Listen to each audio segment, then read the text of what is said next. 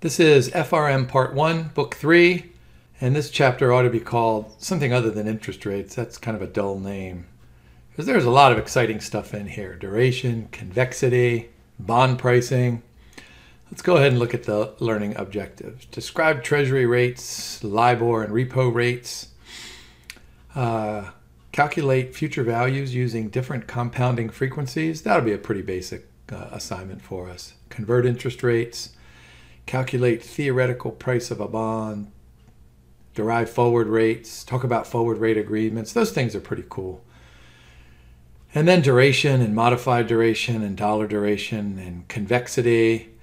And we're going to use all that stuff to compute the change in a bond's price given those measures of interest rate risk. So let's get right to it. Of course, what do we know about the United States federal government?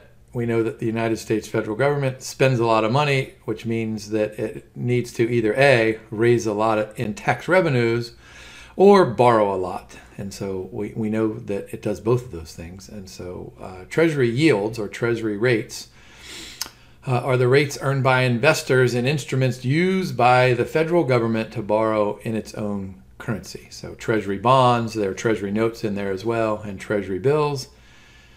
These things are considered to be default risk-free because if you buy a 1-month Treasury bill or a 30-year Treasury bond, you are absolutely guaranteed to receive any interest payments, if you're due those interest payments during the life of the bond or the note, and then you're guaranteed to receive the par value or the maturity value of the bond. Now, the idea behind that is that the market perceives these Treasury securities to be risk-free, so therefore they must be. Now, one of the things that Treasury yields are important for is to establish benchmarks for nominal risk-free rates of interest. Other rates include the London Interbank Offered Rate, which is the rate between and among large financial institutions ranging over 5 currencies and tens of economies throughout the world. And this is the rate at which these financial institutions will lend each other over the short term. Probably overnight is the most common LIBOR rate, although there's a weekly LIBOR, there's 1 month and 2 month and 3 month and 6 month and 12 months. There's probably other LIBOR rates out there, but those are the most common ones. And so it's a most widely used benchmark for short-term lending, but as we know from our conversations in derivative securities, it's really important for pricing things like swap contracts. Now, repo rates, these are the yields or the rates that are implied on repurchase agreements. So let's suppose that I own a Treasury bill today and it matures next week or in 2 weeks or a month from now, and the price of this Treasury bill is $9,950, let's say. And so what could I do? I could hold on to this thing until it matures in a week or two, whatever I said, and then I'd get my $10,000 back. Or I could sell it today and I could raise capital, right? I could get that $9,950 or whatever that number was that I said. I could get that and I could do something else with it. And then what I can do is I can agree to repurchase that Treasury bill either tomorrow or next week or whenever, but mostly tomorrow. And I could agree to repurchase it for $9,952. And so the cool thing about this is that if overnight rates go way up, the price of that Treasury is going to go down. And I'm going to have to pay, what did I say, $99.52, and the security is only worth, let's say, $98.48. And so I lose out on that. But that's really what the repo market is. It's for short-term funding, but it's also a bet on short-term interest rates. There is credit risk, of course. How about the learning objective that asks us to look at compounding frequencies? And there's some future value formulas there. That first one is assuming discrete compounding. And then the second one is continuous compounding. And rather than go through and explain every part of that formula, why don't I just give you an example here? So let's suppose that we have $100 invested today and the 10% is the relevant annual interest rate over 4 years. Now let's use that top formula there. Future value, assuming annual compounding, is just going to be the $100 times 1 plus the 10%. Now M in this case is just 1 year, so 10 divided by 1 is 10. So we've got 1.10 raised to the 4th power. So that future value is 146.41. If we assume quarterly compounding and monthly compounding, notice what we're going to do. We're going to chop that 10% into different components. In quarterly compounding, we're going to chop it into 4 parts. In monthly compounding, we're going to chop it into 12 parts. So for quarterly compounding, 10 divided by 4 is 2.5, so it's $100 times the 1.025, and then raised to the 4 quarters per year times the 4-year investment horizon. That gives us 16. So that gives us a future value of 148.45. And of course, we would have expected that to be greater than the 146 because we're earning interest on top of interest more frequently, right?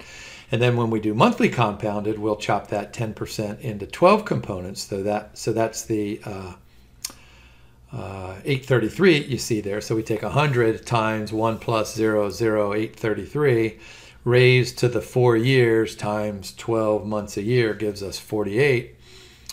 And we get 148.93. So notice what's happening to the future value. It is increasing. So we go from 146 to 148.45 and then to 148.93. So it is increasing, but it is increasing at a decreasing rate, which means that sooner or later we're going to bump our heads into some ceiling. And so what could I do next? I could have had a D there. I could have done weekly compounding, and then I could have done daily compounding, and then hourly compounding, and then minutely compounding. Minutely, is that a word? And then secondly compounding. And what would have happened to that future value? Boy, it wouldn't have gone up by much. It might have gone up to 148.97 and then 149.01 and 149.13 or something. But sooner or later, you have to hit a ceiling. And that's with continuous compounding. Continuous compounding assumes that interest is compounded at every instant of every day. So blink your eyes. Like, look, every time you blink your eyes, well, that's not enough. Interest is compounded even faster than blinking of the eyes. And so we have to use a different function. We've got to use our little e to the x button on the calculator. So we'll take the e raised to the 0.1. Make sure you do this in decimal form. 0.1 times 4 years times $100, and that's 149.18. So think of continuous compounding. That 149.18 is the maximum future value that you can get if you have $100 today invested at 10% over 4 years. You can't get more than 149.18 under those conditions. Now, how about kind of going backwards here? Let's suppose that we want to know what the interest rate is, what the continuously compounded interest rate is, given some kind of a discrete compounding rate. And so rather than go through those formulas there at the top, much like I did back in that previous page, so clearly my A, B, C, D examples, they illustrate those formulas there. Let's go ahead and do this again. And I'm not going to take up more of your time than I need, so let's just do 10% annual rate. If we assume annual compounding, then the continuously compounded rate is going to be the natural log of 1 plus the interest rate, 1.1 times the 1, right? It's annual, so you just have the 1 year. That gets us a continuously compounded rate of return of 9.531%. If we assume monthly compounding, take the natural log of 1.00833, right? That's the 10% divided by 12. And then we've got an M of 12, so we need to multiply it by 12. That gets us a continuously compounded rate of 99.55. And then you can go backwards as well. So if you're given that continuously compounded rate, assuming annual or monthly compounding, then you can revert back. And that's what I did in those final 2 block points down there. And that should be pretty straightforward. All right, theoretical price of a bond using spot rates. All right, remember what spot rates are. Spot rates are the yield on a 0 coupon bond maturing in years 1 and 2 and 3 and 4. All right, so the price of the bond, what do we know about financial securities? Any financial security is equal to the present value of the promised payments. So what kind of promises do executives of corporations and government agents make to the bondholders? The promise is the same thing. The borrowers, the bond issuers, the governments and the corporations, they say to the bondholders, hey, lend me a bunch of your money today, and I promise to pay you interest. We call that a coupon payment. And I promise to pay you principal. And so here is the formula, theoretical bond pricing formula, which is, and notice the coupon payments has that big sigma there. That just means we're going to add a bunch of things together. And then the principal amount, that future value, is going to be $1,000 or $100 or $10, depending on what you assume is the par value. Now, what I've done for you here in the second slide is to go ahead and compute the price of a bond. So look at my first block point underneath the formula. Let's suppose we have a 2-year bond. We have a coupon rate of 10%, and the spot rate is 11%. Let's just, for simplicity's sake, let's just assume a flat yield curve. So we'll just assume that that's a constant yield to maturity, a constant spot rate over those 2 periods. What we're going to do here, notice in the formula up above that we're chopping some things in half. Most bonds, almost all bonds, they don't have to, but most bonds pay interest twice a year. So the 10% coupon rate, and I'm going to do this based on a par value of $1,000. We take 10% of $1,000, that gets us $100, chop that in half. All right, so there's the coupon payment. So look at the second block point. I have the price is equal to $50. That's the coupon payment. 100 divided by 2 times, and we're going to do our little e raised to the, and you ready? We're going to raise it to the spot rate times the number of periods. So we're discounting this back 1 period. That's of course why we put the negative sign in front of the 055. And then we're just going to do the same thing for all 4 coupon payments. Remember, we're going to buy the bond today, then we're going to get a coupon payment in 6 months, a coupon payment in 12, a coupon payment in 18, a coupon payment in 24 months, and then we're going to receive the principal payment. And so notice the only difference between the first $50 and the subsequent $350 is that we're going to discount them back 2 periods and then 3 periods and then 4 periods. And so note at the final block point I have the sum of those present values. So the price is equal to the first $50 present value is 47, the second one is 44, then 42, and then 40, and then the present value of the $1,000 is 802. And if you sum those things, you get a bond price of 977.15. And of course, we knew this bond was going to sell at a discount because coupon rate is 10. The spot curve is above the coupon rate. So essentially what has happened is that yields have gone up, or yields are expected to go up, which must mean that the bond is going to sell at a discount. I wish there were a faster way to do this, but there's not. Now, sometimes, back here in this example, what we do is we have a borrower, like a corporation or a government, who issues a bond and they're going to borrow some capital today, right? So they know what their borrowing costs are. They know what the yield to maturity on the bond is. They know what that spot curve is going to look like, right? But sometimes, and this happens with corporations, but not, this happens with governments, but not nearly as regularly as it happens with corporations, is that sometimes corporations know that they're going to borrow in the future, and they want to kind of worry about that interest rate risk, and so they want to lock into a rate in the future. All right, so that's what we're kind of doing here. Let's look at forward rates from a set of spot rates. What we're interested in asking ourselves the question is, notice that if we wanted to borrow for 1 year, we'd have to pay 1.2, we'd have to pay 1.5 and 1.9 and 2.4 if we wanted to borrow in 2, 3, or 4 years from now. Those are the spot rates, right? But what if we wanted to borrow 1 year from today and we wanted to take out a 1-year loan? Oh my word, well, how do we know that? How can we predict what that future borrowing rate is going to be?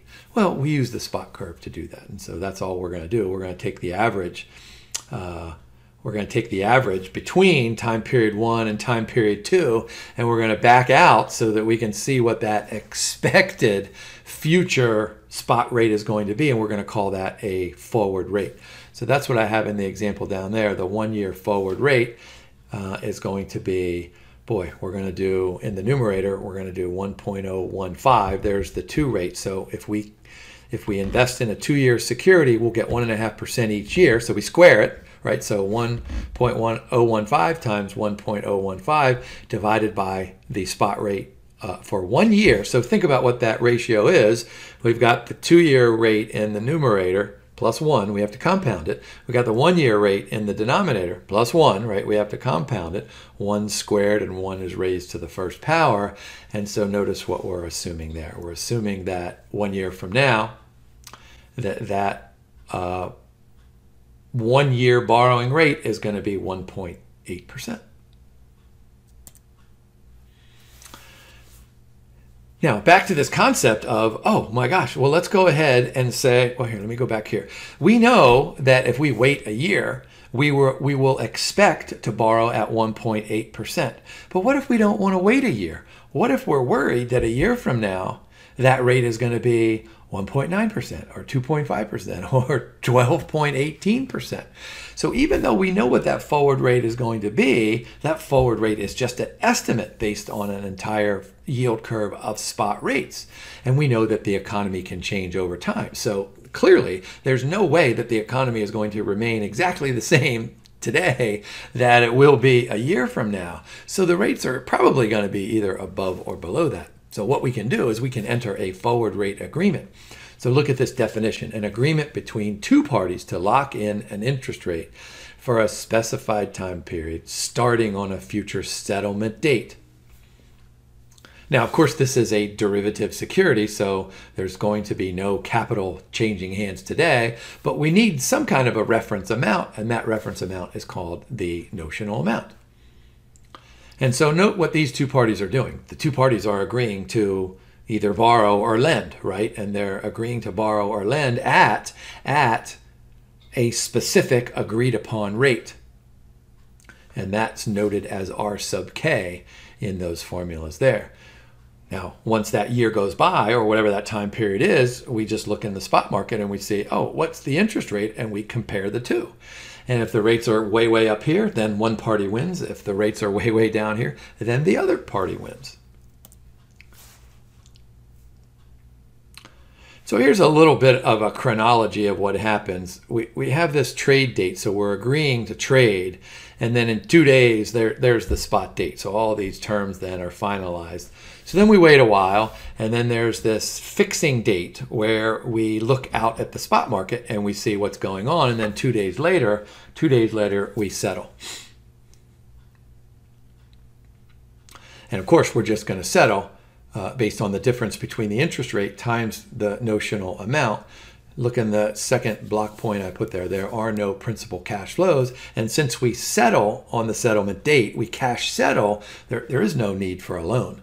I mean, both parties can go out and get a loan at the current spot rate if they want to, but then they'll take the cash out of the derivative market. Remember I told you in a previous chapter that 99, 98% of all derivatives are cash settled.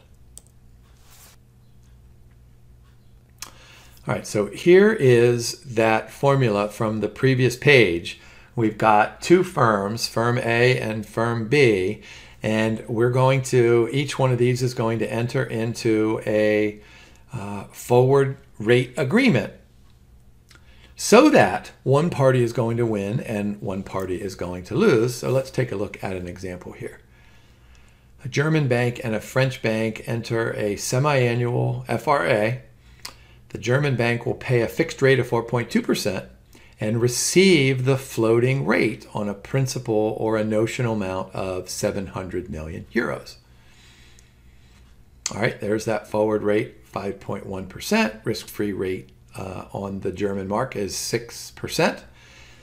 What is the value of the FRA contract between the two marks? So there we're going to use the formula. Notice the notional amount, 700 million euros. We're going to multiply that by, you ready? By the difference between that fixed rate that was agreed upon all the way back in the old days, right? 4.2%, and the 5.1%. And then we're going to take the present value of that. 6% over that one-time period, right? It's just 1 month. No, I'm sorry, 1 6-month period. And we're going to do that. That's the 0.5 there. And so there's the value of the contract, almost 3 million euros. Now notice what we were talking about in both that forward rate and that forward rate agreement. We were borrowing or we were lending, and we were concerned about interest rates going up too far and going down too far. This is called interest rate risk. And so I teach my students all the time. I say, look, you got to identify the risk, you've got to quantify the risk, and then you have to manage the risk.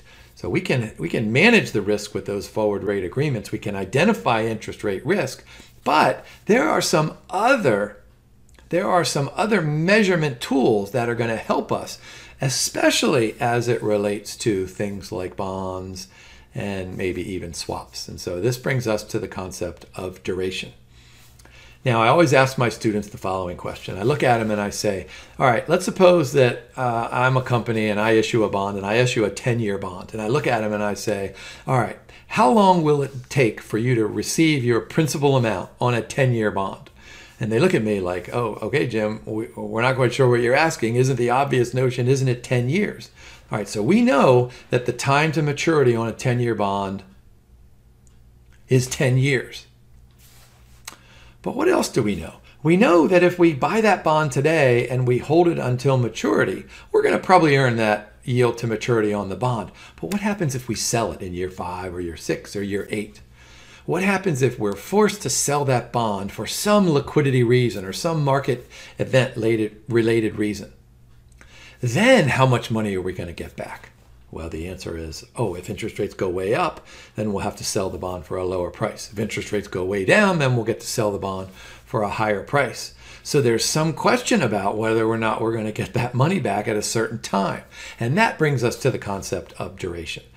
Duration is a weighted average time to maturity. Oh, that sounds really, really cool. Now, what do we know? We know that there's this inverse relationship between bond prices and its yields. When yields go up, bond prices fall. And so duration is going to be a measure of how sensitive that bond price is to changes in yields. I mean, it might be. I mean, think about a bond. I'll just make some extreme example. Think about a bond that has a yield to maturity of 10% and the yield changes to 12%, but the bond was priced at $1,000 and the bond price then after the yield change is only $999. Well, that's a very low interest rate risk bond. It's probably not mathematically possible to have such a bond, but that's what duration measures. It measures the sensitivity of bond prices to changes in yields. So let's go ahead and do a couple of calculations here. Let's first compute the duration of a bond. So here's a bond, 6% coupon rate, annual payments, that's important, annual payments. 3 years to maturity. Bond has a yield to maturity of 8% and it's priced at 95% of par value. The Macaulay duration, now remember what I said to you, Macaulay duration, and duration in this instance is a weighted average time to maturity. So notice what we're doing. Notice we have 6 divided by 1.08 and 6 divided by 1.08 and 6 divided by 1.08 all raised to the 1, 2, and 3 power. And then we're multiplying it by 1, 2, and 3, right? So the first payment and the second payment and the third payment. And so then we're dividing it by 3. So it's a weighted average. It's an average, but it's weighted by the cash flows, the discounted cash flows. So we're getting 6 the first year, we're getting 6 the second year, we're getting 6 the third year, but we're also getting 100 during that third year. All right, so if you do the math, you get 2.82. And those are years. Remember, duration is expressed in years. So this bond matures in 3 years. Its time to maturity is 3 years, but its duration is 2.8 years. Its weighted average time to maturity is 2.82 years. And that is the time period under which the bondholders are indifferent between interest rate rises and interest rate drops. A couple of things here down at the bottom. Notice I have that for 0 coupon bonds, the duration and the time to maturity are going to be the same number. That ought to make sense, because what happens is that the investor receives those coupon payments, $6 in this case, and then reinvests those. And what those reinvested coupon payments do is they compute and they aggregate and they compound to some higher terminal value of the bond. And so the bondholder can get his or her money back sooner than that 3-year time to maturity.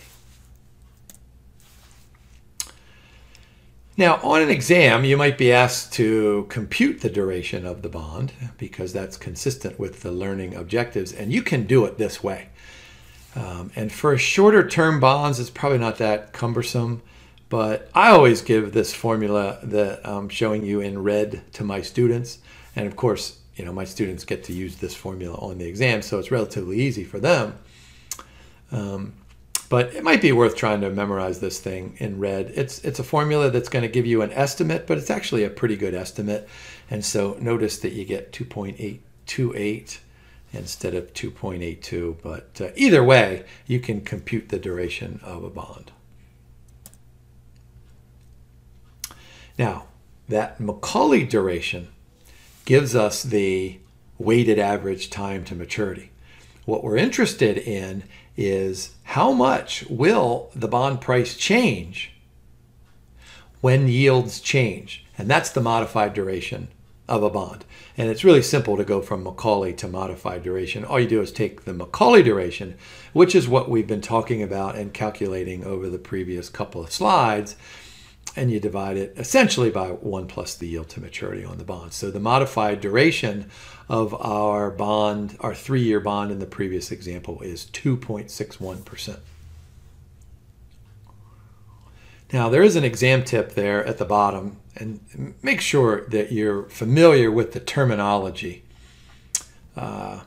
Test creators, they like to throw trickerations at you all the time.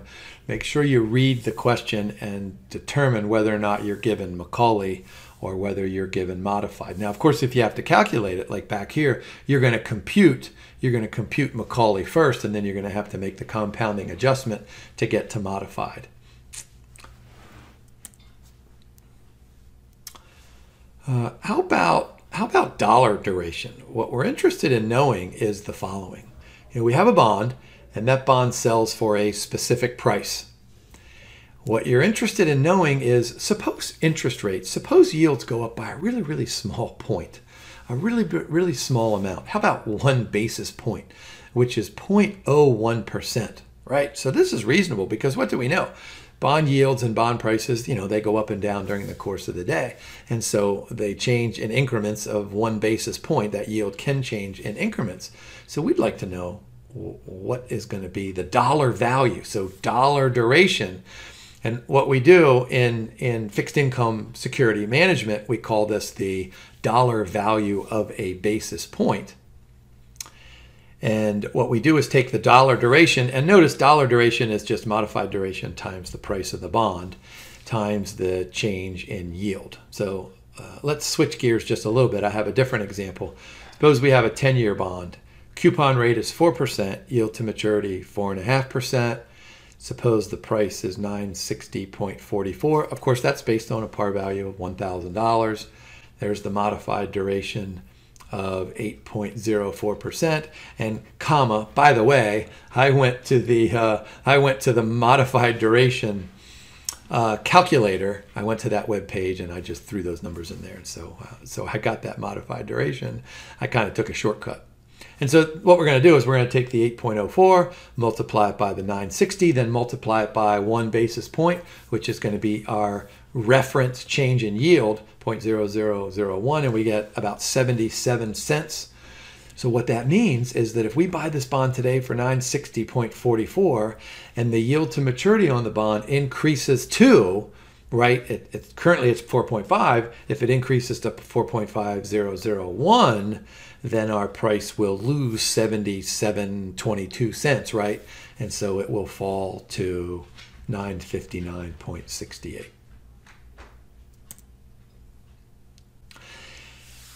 Now, what we were talking about in the previous few minutes of our duration conversation is for what are known as option-free bonds. Option-free bonds are just straight bonds in which there is a fixed coupon rate over the life of the bond, and there is no opportunity for the bondholders to do something, and there's no opportunity for the issuers to do anything.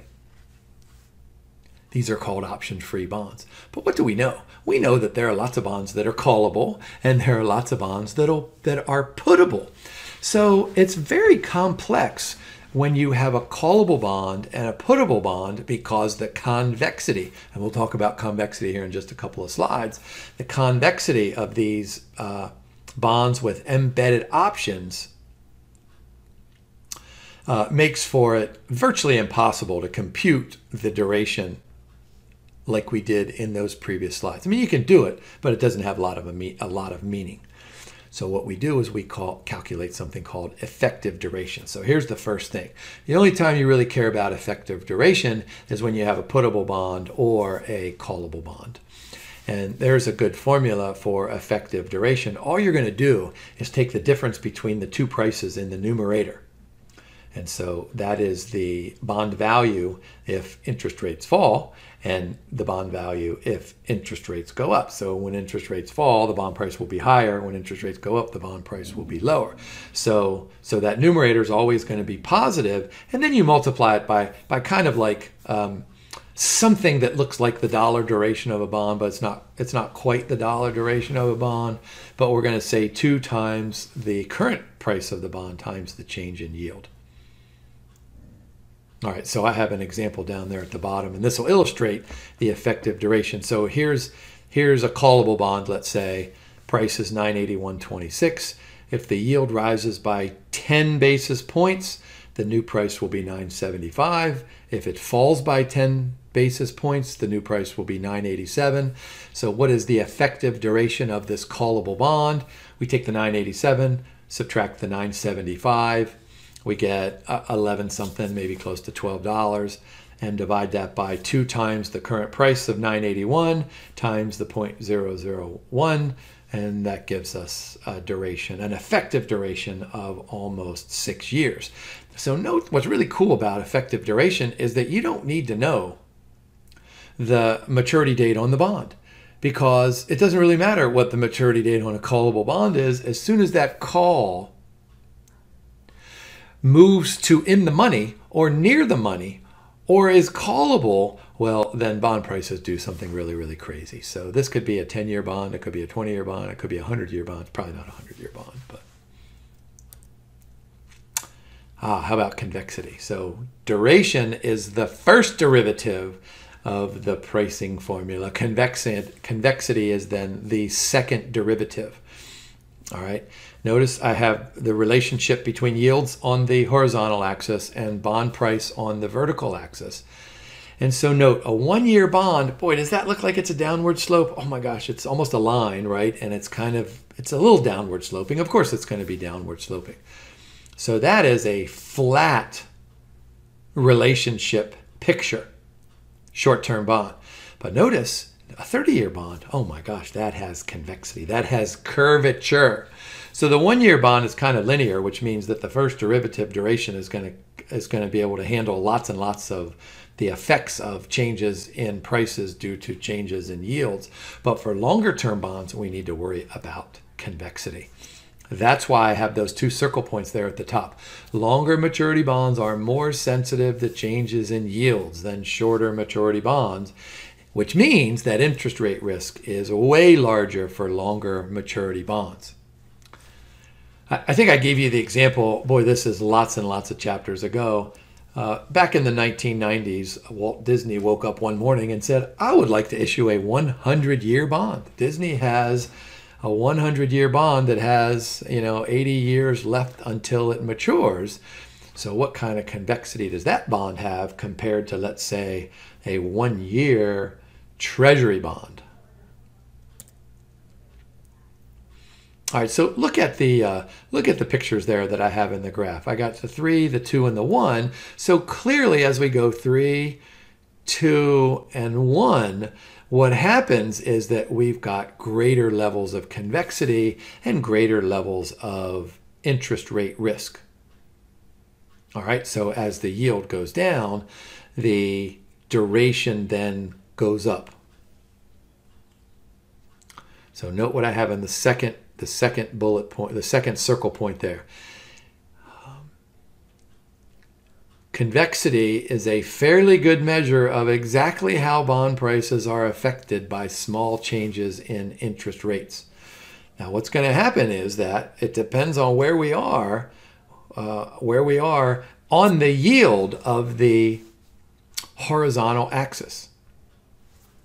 And I have a really good example coming up here in just a second. Now, remember what I said. For small changes in yields, duration is probably going to capture lots of that price change. But depending on where we are on that convexity, on that nonlinear relationship, we're going to have to make a convexity adjustment. Remember what we're trying to do. We want to know when interest rates go up, how much does our bond price fall? We're going to use duration to get some of that, but we are also going to need convexity to give us the full measure of interest rate risk. And so the convexity effect is 1/2 times convexity times the change in the yield squared.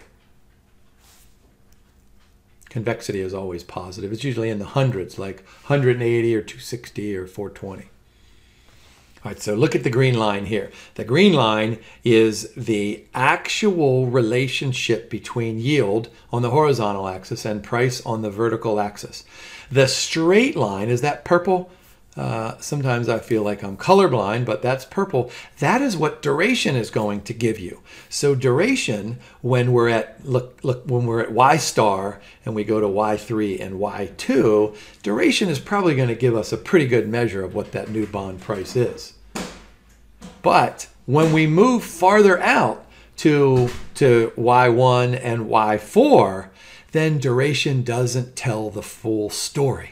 All right, so look up at the top part of that formula. The change in price is going to be the duration effect plus the convexity effect. I hope that makes perfect sense. So look, if you're ever asked on an exam to see what is the change in price of a bond and the yield changes from 5.1% to 5.11%, the duration effect is probably going to capture all that change in price. But when you go way out, way out, you're going to need the convexity effect. And this is a really cool thing. Let's go ahead and look at an example here. Let's suppose we have Canadian dollars, 200 million in bonds, modified duration of 6, and a convexity of 120. Term structure is flat. How much does the value of that position change if interest rates increase by 50 basis points? All right, so notice what's happening. We have a 200 million Canadian dollar portfolio, modified duration of 6, and so we're worried about yields going up by 50 basis points, okay? Now, this is not good news, right? When yields go up, what's going to happen to the value of our portfolio? It's going to go down. But, now before we do the math, if this were the Disney bond, the 100-year bond that had a modified duration of, let's say, 18, wow, we're going to lose a lot of value in our Disney bond. But since our modified duration is only 6, we're not going to lose nearly as much. And if this were a 1-year Treasury bond that had a modified duration of, let's say, 0.8, then we would only lose a small amount. Everybody get that? Larger durations, larger convexities are going to lead to higher changes in price. Now, all we're going to do is go back to this formula way at the top, and we're going to compute the duration effect and the convexity effect. So we're going to take the 6, and we put a minus sign in front just to illustrate that inverse relationship. Take the minus 6 times the 200 times the change in yield, so that's 0.005. So we're going to lose $6 million because of duration, 6 million Canadian dollars. But we're going to gain 300,000, right? So it's 0.5 times the 120 of convexity times the 200 million, that's Canadian dollars, times the 0.005 squared, right? So that gets us 300,000. So let me go back here. So we're going from Y star, right? We're going from Y star all the way over to Y4. Let me go back here because we're going up by 50 basis points. Now, forget about the magnitude here. So we're going way over there. So what the duration effect is telling us is that we're losing 6 million, but we're getting an extra 300,000 because of the convexity effect. Convexity effect will always be positive. All right, so what does that mean? We're going to lose 5.7 million. So our portfolio now is only worth, what is that? 194.3 million Canadian dollars. That was fun. And that takes us to the end of chapter 7. We'll talk a little bit more about forward and futures prices.